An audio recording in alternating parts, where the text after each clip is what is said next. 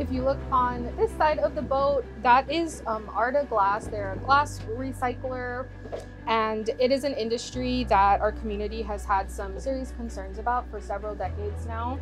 EPA measured Arda as one of 3 low-volume air polluters, accounting for 90% of Seattle's toxic air emissions.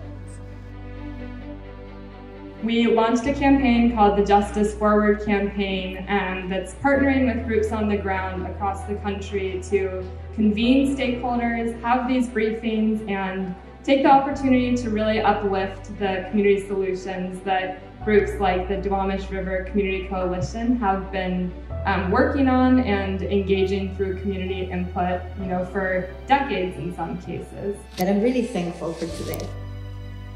When we think about environmental justice and when we started, it wasn't anywhere near to where we are right now. The concept of environment, acknowledging the whales, which are important too, but that environmental piece is not more, because we are acknowledging also our human life. So we're talking about people's lives. We're talking about breaking that life discrepancy difference of 13 years with one communities and the others. We're talking 2023, and we're still discussing what are we going to do to improve the environment to make people live healthy. So we have this historic opportunity where there's tons of funding coming in. Now there's federal directive that funding should be going to communities like the one that we're talking about today.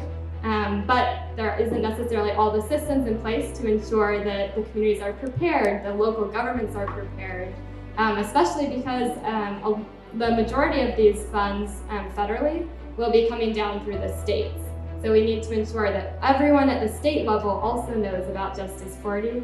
We're talking about big pictures, right? Like how do we make more community participatory research? How do we bring more trees? How do we include more air monitoring to have more data? But also thinking about community-owned spaces. How do we create resilience hubs, like climate resilience hubs, where community can come and when a flooding that, for example, just happened in South Park, how do we bring community in, or a heat center where when there's a heat here in the valley, we're being impacted by all that as being a valley. So how do we bring community shared spaces that we can all collaborate as community, as well as change regulations, as improve legislation to protect better the communities impacted.